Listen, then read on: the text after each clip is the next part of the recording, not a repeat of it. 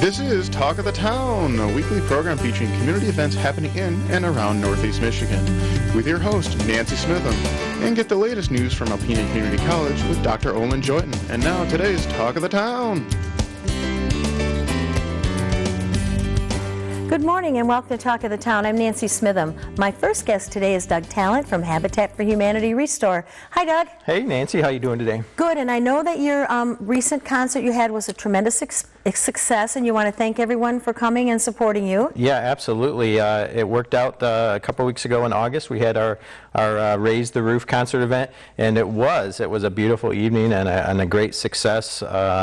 We thank everyone for coming out and supporting us, and thank our sponsors that made it possible, of course. And we're in the process of deciding if we're going to do it again next year. I sure hope we do. I think it's a great outreach in the community and a great way to let people know what we're all about. So we're glad it went off without a hitch, and thank you to Randy McCauley especially. He jumped in and made it happen for us, and we wanted to thank him for sure. Yes. So.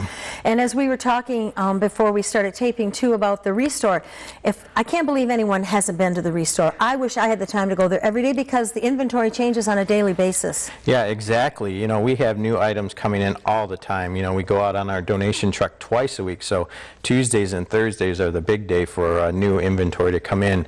But yeah, if you haven't been at the Restore, please come in and see what we have. You'd just be amazed. We have everything from a pallet of hardwood flooring right now to washing machines and dryers, and just a boatload of couches and chairs, which is pretty timely, I think, for kids going back. Yeah, hunting camps and kids going back to college and things like that. So please stop in. We're getting ready for a big event down there on September 26th. Yes. 50% off all donated items. So if anyone can make it out that Friday, the 26th, and take advantage of this sale, I think we're going to have plenty of more items out on the floor, and it should be a great event. And two, the Christmas room is going to be coming soon. Yes, as sad as I am to say summer is coming to an end, it is, and that means the holidays aren't far behind, and we are going to have our annual Christmas room, which we set up in a special part of the store, which is dedicated to just holiday items. We're hoping to have that open probably the week prior to Thanksgiving, but what we need is anyone who may have some Christmas decorations that they're no longer using, please bring them in, whether they're artificial Christmas trees or lights or angels or what have you. All that stuff makes a difference in our Christmas room success, and it has been a success for us the last 2 years. So we have a lot of people in the community that look forward to our Christmas room, and we're looking forward to having it again this year. So drop your items off. You don't have to wait for a certain time. Drop them off now, and it's amazing going in that Christmas room every year, seeing how much stuff there's in there, and then how it's gone the next day. It's like, whoa, you could use a lot more stuff. Oh, absolutely. The Christmas room, it's amazing how much stuff we do go through, how many Christmas trees we sold. I think we probably sold close to 50 artificial trees last year. So anything like that, folks that you're not using any longer or don't have a room for at your place, bring them in. And we'll take them every day of the week. You can bring them to the Restore Monday through Saturday, and then if it's too much for you to bring in, call in, and we'll come out and pick it up on Tuesdays and Thursdays. So okay. Yeah. And the next thing we want to talk about is the need for volunteers. Yeah, as always, when we're doing projects or even at the Restore, this time of year, I think people are getting back to school and kind of back into the fall swing of things, and thinking about volunteering may not be on the forefront of your mind. So please, if anyone has time out there, come by and volunteer for, even if it's an hour or a half hour.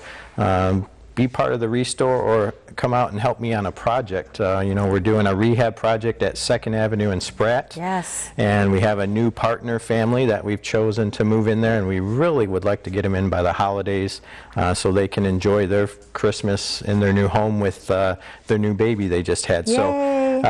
And we need volunteers to get that project done. We'll be doing siding coming up really, really soon, and drywall really soon. So even if you don't have building skills, we have something for you to do. So contact me at the Restore at 354-5555, or Jenny at our office, who's our volunteer coordinator, and their number is 356-3509. So even if you think you're not sure about the building part, we'll find something for you to do. Bring cookies, bring lunch, bring something to drink. Exactly. You know, water's always great to have on site. Bring, snacks for us to, to keep us fueled for the busy days that we have at the job site. So yeah, anything it would be greatly appreciated. Fall's a good time for landscaping. If you have landscaping skills, want to dig out some of your flowers, come and tweak some of the flowers there, feel free. Exactly. The yard, the house that we are working on, the yard, it needs attention. There's always things like that we could do, and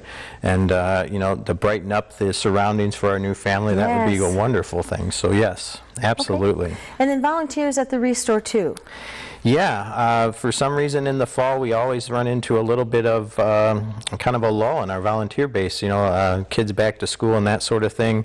I think we just, it slips people's mind that we always need volunteers, and at the Restore especially we have donations that need to be cleaned up, and displays that need to be dusted and rearranged and things like that. So there's many different avenues at the Restore that you can participate in, and not necessarily have to be building anything. So. And once again, I want to go back to the Restore. If you need, I went in the other day and needed a lock, and I had gone to a local hardware store. It was $12 for the lock. I went to Habitat for Humanity and got one for $2. Yeah, I mean, our prices, I think, are more than reasonable. We just sold a pallet of laminate flooring. I think normally going for $1 a foot at the, at a normal box store outlet, we were selling it for 25 cents a square foot. So, and that was a whole pallet, probably enough to do a small bedroom. So, yeah, you never know what you find, and we try to keep our prices reasonable so that people come back and find us affordable, And I know you work really well with other agencies in the community, giving out vouchers and helping people in need too. So thank you so much for that, because sometimes maybe $20 for a toilet is too much, but that family needs that toilet. So I know that you're really good about helping. Yeah, we, wherever we can, we try to flex to meet people's needs, and whether that's, reducing the price so that folks can afford an item that they are in desperate need of, or if it's working with another local agency that provides vouchers. There's a lot of folks in need out there, and part of our mission is meeting that need. So. Okay, one more time, tell us about the half-off sale. Yeah, the half-off sale, September 26th, Friday. Be there. It's going to be 9 to 5 all day long. All our donated items will be 50% off, so please stop by and take advantage of the great sale, because we don't do this very often. So it's going to be it's a kind of a once-a-year event, so please stop out and visit us. And when people are in the store, just stop in and say, hey, hi Doug, thank you for what you do. We really appreciate it. The money stays in our community and helps build houses for wonderful families. That's exactly right. That's what we're most proud of, is that our everything that folks donate here stays here with us in this community and helps folks that we know. So. Thank you so much. Thank you, Nancy. I'll be right back with some information from Thunder Bay Folk Society following these messages. Hi, welcome back. I'm with Lee Kitzman from the Thunder Bay Folk Society. Hi, Lee, and welcome. Hi, Nancy. How are you? Good, and I'm so excited you are having your first annual folk festival. Yes. Woohoo! Yes. The 26th and the 27th of September out at the Antique Tractor Grounds, which is on French Road, about 5 miles to the northwest of US 23. Yes.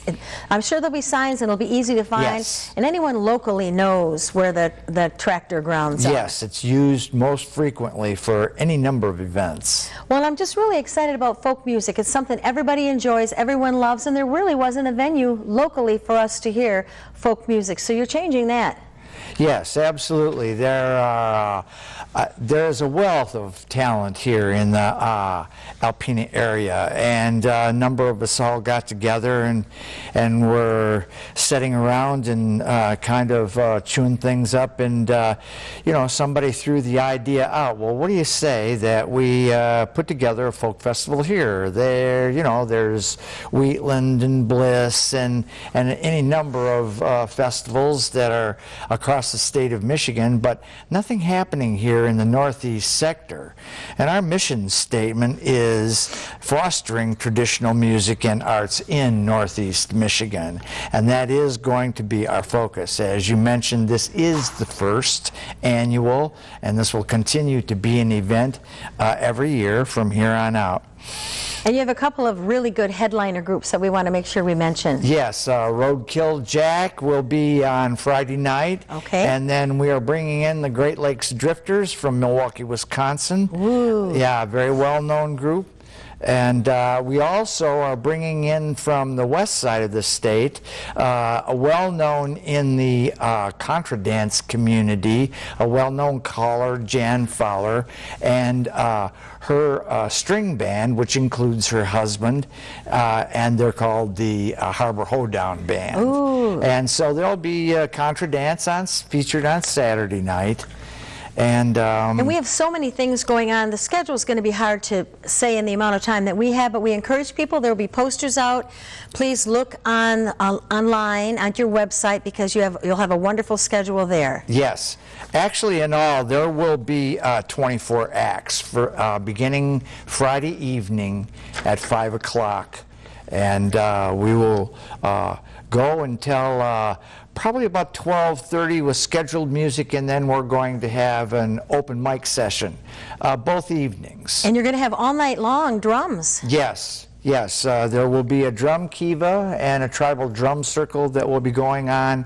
Actually, there are many activities that are scheduled for the day. Lots of workshops. This is a family event. We've got lots of things scheduled for the kids. There'll be face painting, and there'll be a music workshop for kids, and children's yoga. And we've got Rachel Carlson will be doing the hula hoop workshop, and so there'll be face painting out there. So we have a lot planned for the kids, you know. So what's it going to cost us to get in the gates?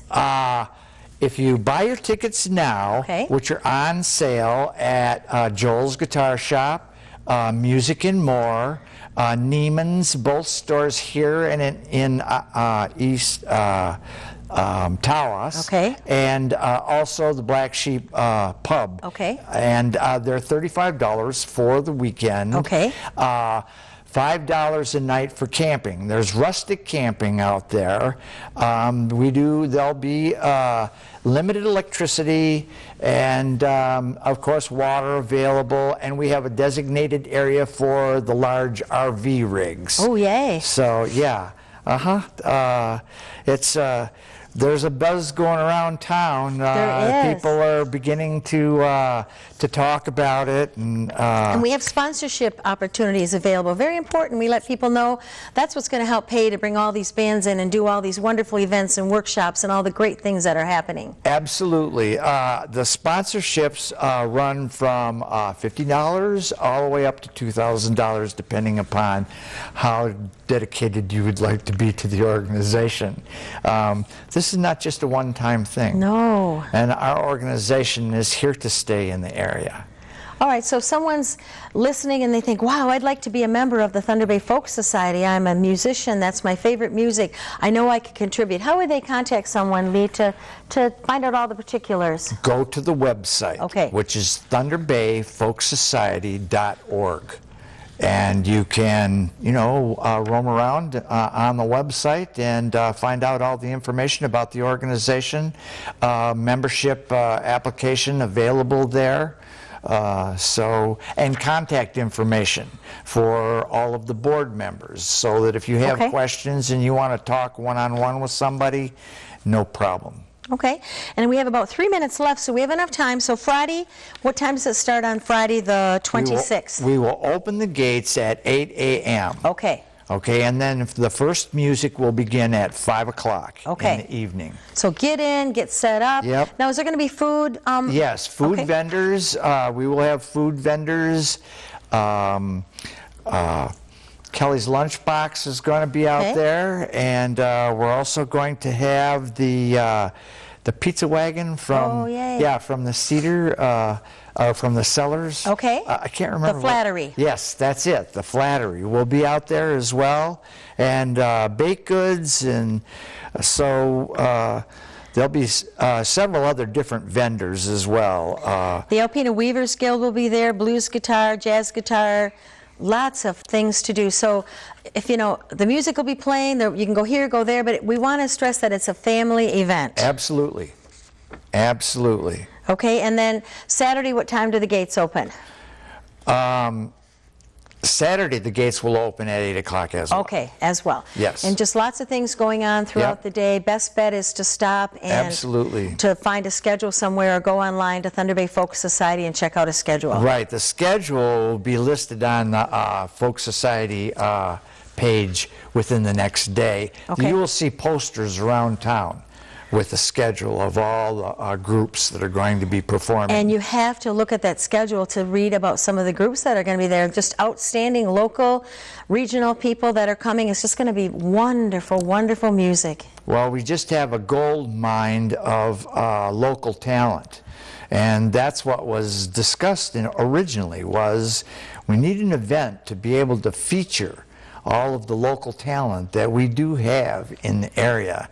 And this is going to give us an opportunity to do that. And so I highly encourage the folks of the community to come on out and see who might be your next door neighbor on stage performing. And Alpena does have musical talent, every genre possible. We have the music, the musicians who do it, sing it, play it, enjoy it. Absolutely. We're out of time. I want to thank you very much, Lee, and I'll look forward to hearing about your performance too. Well, thank you very much for having me, Nancy. Thank you. Please stay tuned for Dr. Olin Jointon following these messages. Good morning, everyone, and welcome back to Talk of the Town. I'm Olin Jointon, president of Alpena Community College. My guest this morning, Superintendent of Alpena Public Schools, Brent Holcomb. Welcome to the show. Thanks, Olin. I appreciate it. I look forward to the opportunity to talk a little bit about school and what's going on. That's right, education in Northeast Michigan. Yeah, we like it. We got all the power to bees right here. You know? So we both kicked off the school year, yours after Labor Day. We got started a little bit before. And that's always a good feeling. We educators, I think, never lose that excitement in the fall when school gets started again. No, well, you know, the merchants all start us off with the back-to-school specials, and, you know, it's nice that the kids are all excited and getting ready to come back. They get their new shoes and new clothes and get on the bus, and, you know, it's been a really good start for us. Yeah. Well, I'd like to focus most of the show this morning on the big new venture, joint venture that we have together, Alpena Early College. And why don't you tell me how that got started, first on the legislative level with the extra funding, and then what you and your staff did to implement the possibilities here. Well, first off, we found a good partner, ACC, you know, so that was perfect having you guys in our backyard. And I give a lot of credit to Joyce McCoy. I mean, Joyce is just a go-getter, and you know, she's that individual who sees opportunity and seizes it, and so. Absolutely. She was the one who really spearheaded this initiative, and really admired the way that she has pulled it off. You put her and Kathy Marsh together, and good things will happen. It's not the people at the top; it's the people working under the people at the top. That's right. Yeah, they make us look good. You know, it's really cool that you know, the state is seen a way to reach out to families and make college possible. You know, what's really neat about this is that you know, we enter into a relationship with families. It's a contract of sorts to say, you know what, if you're willing to stay with us for 5 years at Alpena Public Schools, we're going to get you some college education paid for courtesy of the state of Michigan. So right. It's a good deal. Well, I remember back in 2004 with the Cherry Commission report on higher education and economic growth, there was an emphasis in one of the recommendations on early college for people in high school who are ready to start off with that level of instruction. Yep. And you know, you've been a great dual enrollment partner with us since then. But last year, I guess the legislature approved for the current fiscal year funding for a 13th year foundation allowance for kids who would sign up for a 3-year early college program. Yep, that's accurate. And and I'm not sure if everybody grasps the power that goes there. And we're really trying to work hard to educate parents about this opportunity to say, hey, why don't you let us pay for college for you and your child? And this year, I think we had, 34, 35 that enrolled? Yes, sir. And tremendous response. Yeah, we had a great response. And kids who are willing to spend an extra year officially as Alpena High School students, but gravitating starting in their junior year to more and more college instruction through ACC, so that they have a certificate from ACC in addition to the high school diploma after that extra year. Yeah, it's a real big payoff for families. And I think the piece that is really cool for families is, even though they have to spend the extra year, students still get to graduate with their class. So if they're scheduled to graduate in their 4th year, they're able to do that walk at graduation, and we just hold out 1 credit for that 5th year to justify the state aid. And most of the 5th year is going to be for ACC credits. And if families think about this is a great opportunity to save some money. Right. And we're trying to tie the curriculum to technical programs where ACC really does excel, as well as some arts and sciences. Yep. Well, the hands-on CTE approach is all good stuff, and we have a strong program at the high school, and it's really nice when we can mirror it with what's going on at ACC. Yes, well, it's a great project. I know when Joyce first brought it up, she brought a map of the state of Michigan, and the early college operations were in place, maybe 15 or 20 other places around the state, but nothing in Northeast Michigan. So, this program is a pioneer, and I know there's some other school districts in Northeast Michigan that might also be interested in following in the footsteps. I know Superintendent Sean Thornton from Alcona was present at one of those meetings. Well, I think one of the things about a good deal is nobody likes to miss out on one. And that's right. When Joyce talked to us about enrollment, we have about close to 1,300 students at the high school, and her question was, so how many do you think we're going to enroll? And we initially thought 30 or 40 kids, but in the long run, I think if parents take a good look at this, there could be 1,300 students at AHS enrolling at ACC through 5th year of college and early college. That's great. Yep.